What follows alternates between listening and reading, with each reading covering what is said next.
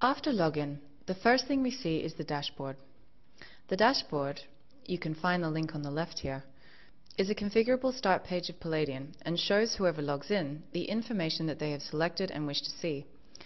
This is customizable on a per-user basis, and Elena decided to have this setup of information here. It's freely arrangeable, so you can decide where you want to put each type of information. This flexibility allows you to learn what you need to know about your network very quickly. To go through it from an operations point of view, we could first look at the request distribution. It shows a combined counter of different request types that are processed on the network.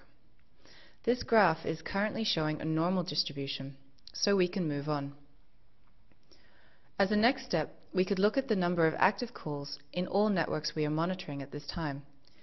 Usually the value in the afternoon is about 50 to 70, so we can see that this graph is normal. It's slightly decreasing, but everything looks like it's in good shape here.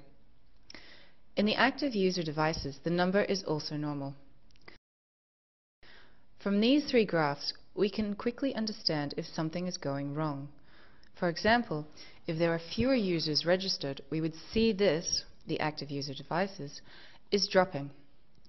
We would also be able to see if there are fewer calls than usual. If there are more calls than usual for that time, this could also be a hint that something is going wrong on the network.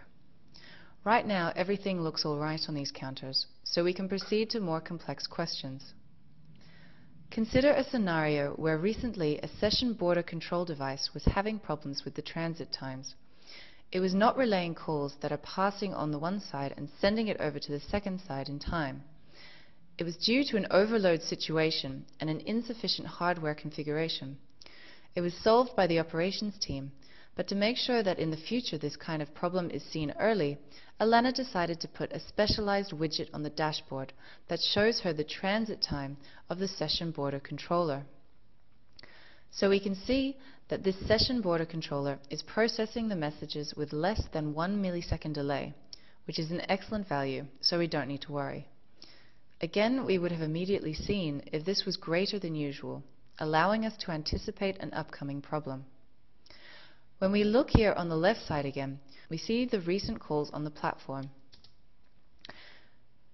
You can select if you wish to have this as a static view or to view it in real time. When we update it, we see that new calls drop in as they arrive. They can be even in a proceeding or ringing stage, and you can start analyzing a call in the very millisecond it has been initiated. So we can see there are established calls and that new calls are coming in. Setup times are consistently good. No reason to worry on that side. So very quickly we see that everything is in a green area. Looking further down, we see a pie chart showing connected PBX trunks. We have 771 users and 771 trunks that have PBXs connected. That can either be a normal value or not. In this case, it indicates normal behavior. So once again, we get a good feeling for our connected enterprise systems.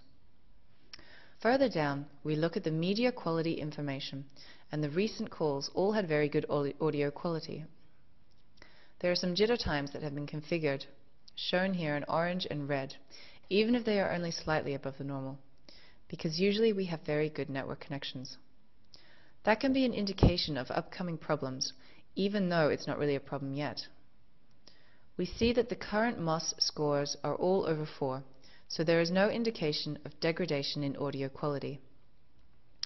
We can look at the recent registration, and we can see that recent registrations are processed, and that recently many of them have been rejected due to invalid credentials that are configured in the end device.